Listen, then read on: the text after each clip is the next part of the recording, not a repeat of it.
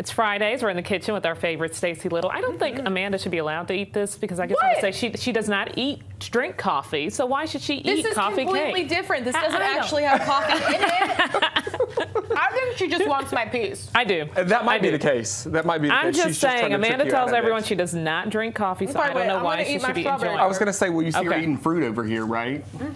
So good.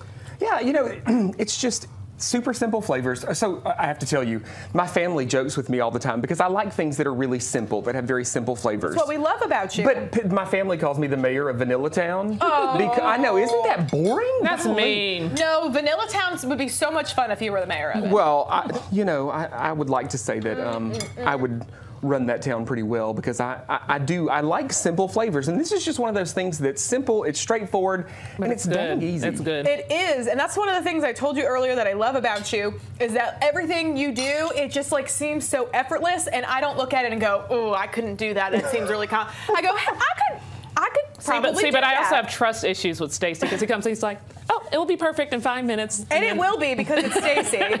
But you just take these things that seem so simple and so easy and doable for everybody, and you kind of elevate them. And like this is like probably the best coffee cake I've ever had. It's delicious. So Amanda, Stacy and I had the conversation earlier. Do you consider coffee cake more like a muffin or breakfast item or a dessert? That's difficult.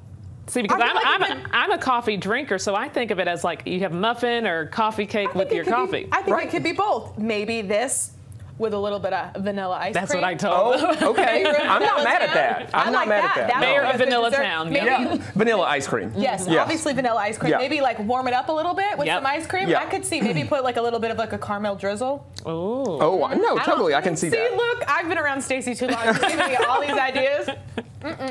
Well, you know, that's the thing, though. We try to make things that are straightforward, that are easy, and we work on these recipes until we get them so that everybody out there, even the folks who claim they can't cook, can.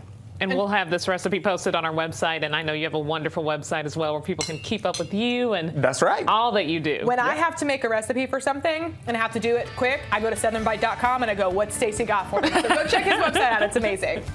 Thank you very much. Thank you for having me. You're welcome. The news at noon's up next. Oh, this is so good.